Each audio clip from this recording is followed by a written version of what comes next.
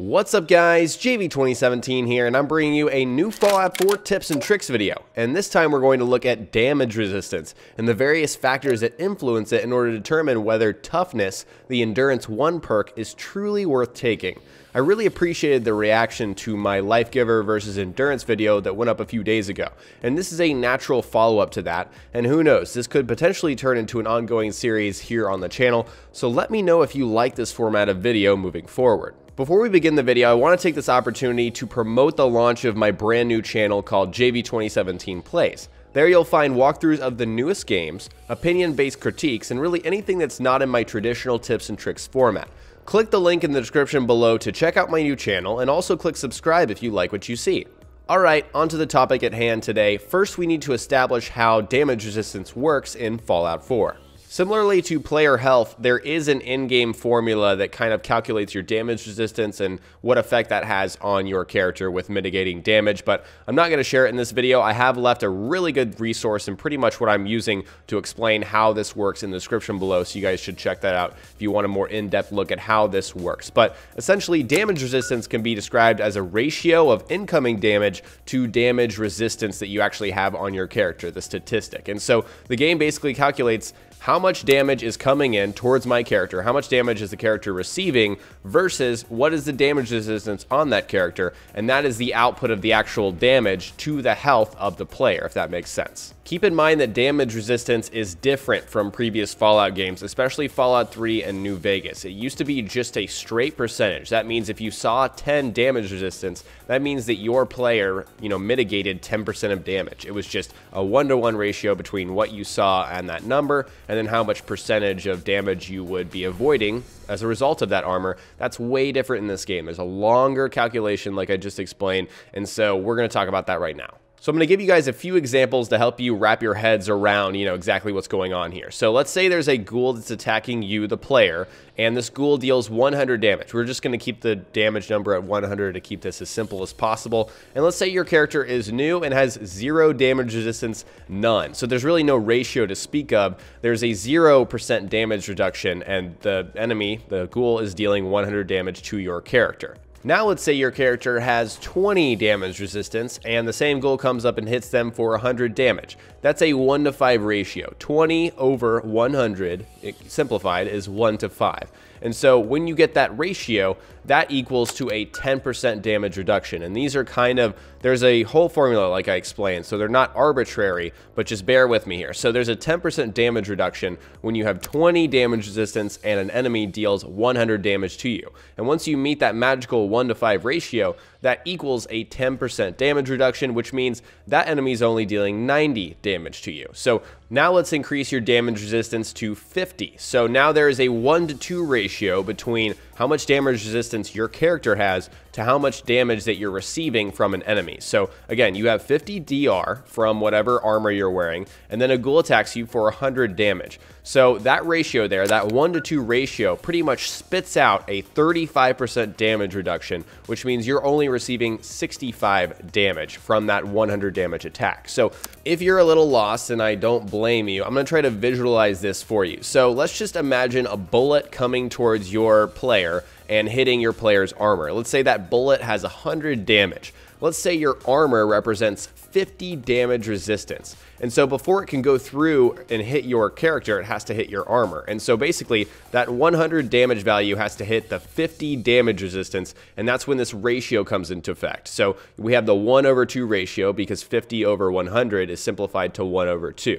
And that calculation pretty much gives you a 35% damage reduction from the normal 100 damage, which calculates to being only 65 damage. So that's the bullet going through your armor and actually piercing your character's flesh or whatever and actually hurting them. That calculates and comes out to be 65 damage actually received. So again, there's a lot more going on under the hood of the game, more than I understand, but I just want to give you guys kind of a brief look into how that works. And clearly you can tell if we increase that damage number, then that ratio goes down lower and lower and lower. So say you've got, 100 damage resistance and you have a Mirelurk Queen hit you.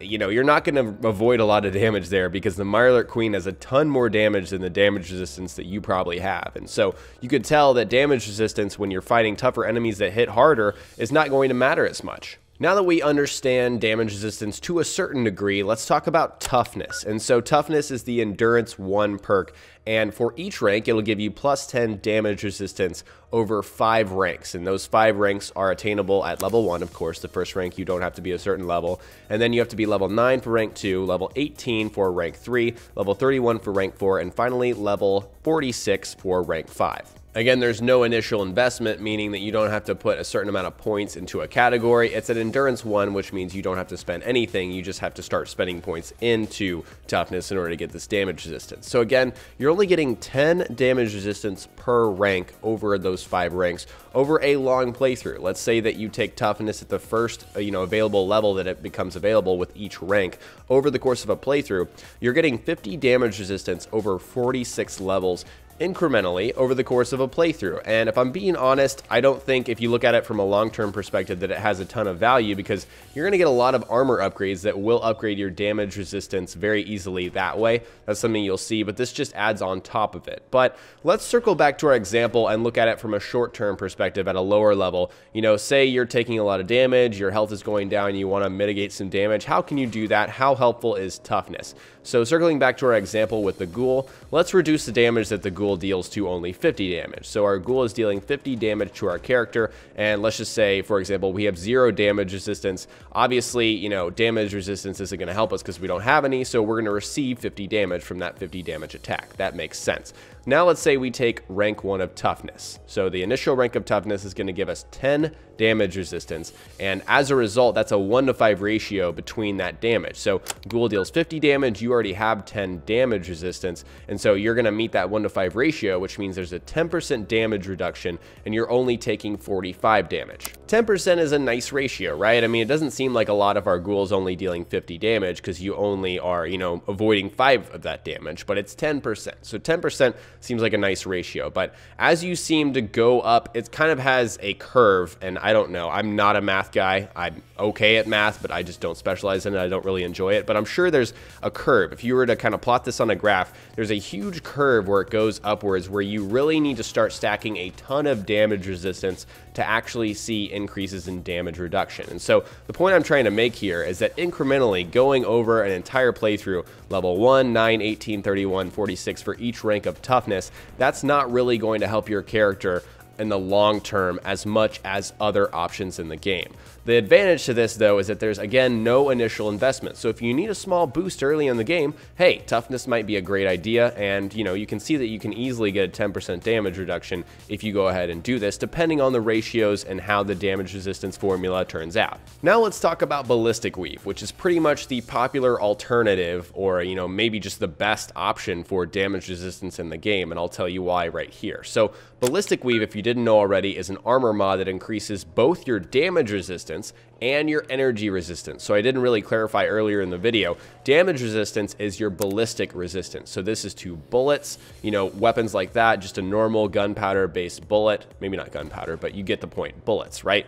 Energy resistance is laser weapons. If you're fighting gunners, if you're fighting synths, they're using laser guns against you, that's that kind of resistance. And if you have energy resistance, it'll mitigate that kind of damage. So Ballistic Weave is an armor mod that will provide both damage and energy resistance, and it has multiple ranks that you can upgrade that provide higher resistances. The first rank of Ballistic Weave provides 30 damage and energy resistance, the second rank is 45, third rank is 65, fourth rank is 90, and the last rank is 110 damage and energy resistance. If you compare the resistances that you gain from Ballistic Weave and Toughness, level to level throughout a playthrough, let's say that you're able to either go for one option or the other very early in the game, you'll see that Ballistic Weave definitely gives you a lot more damage resistance, and it gives you both kinds, damage and energy.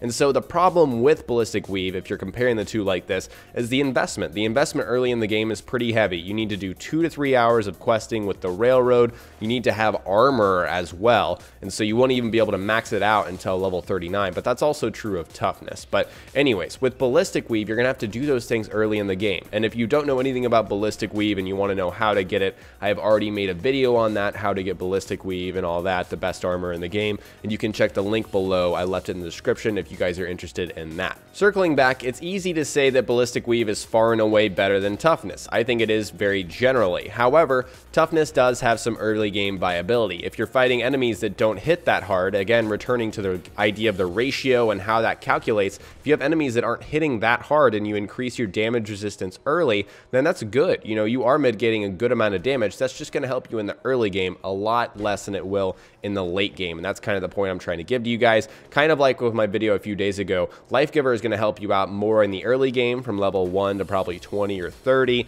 And then, you know, in the late game, you'll see that over time, putting points into Endurance or Ballistic Weave in this video is the better long-term investment. You won't look back and think that you wasted points. You know, those will be very worth your time. And then putting points into Armor instead of Endurance gives you some other advantages. And additionally, you can put 2 items can have Ballistic Weave on you at once. You can be wearing a battered fedora and a dirty army fatigue underneath your armor, and then still have additional resistances over that armor. The character that I'm using in this gameplay has almost 300 damage resistance, and she's not wearing power armor. That's a crazy astronomical kind of number in this game, and that's the power of Ballistic Weave. So I'd like to hear from you guys. Is Toughness worth it in the early game? Do you think it's still worth it after watching this video, you know, or should you just go for Ballistic Weave? Is that a smarter option in the long run? Let me know what you guys think in the comment section below. Alright guys, today we looked at damage resistance and toughness and Ballistic Weave in Fallout 4, and next time we'll cover more Fallout on my channel, so stay tuned for Fallout 4 tips and tricks videos.